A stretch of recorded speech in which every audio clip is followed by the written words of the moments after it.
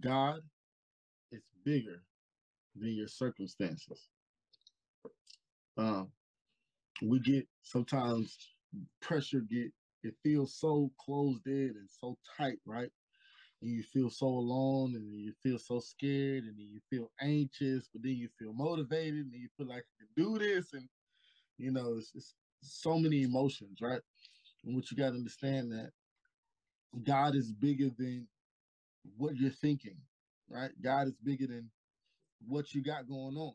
You know what I mean? Because He owns everything, right? He everything belongs to Him.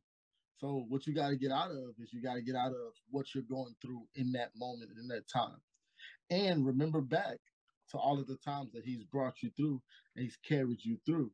You know what I mean? Like this ain't gonna be the first time. This ain't gonna be the last time.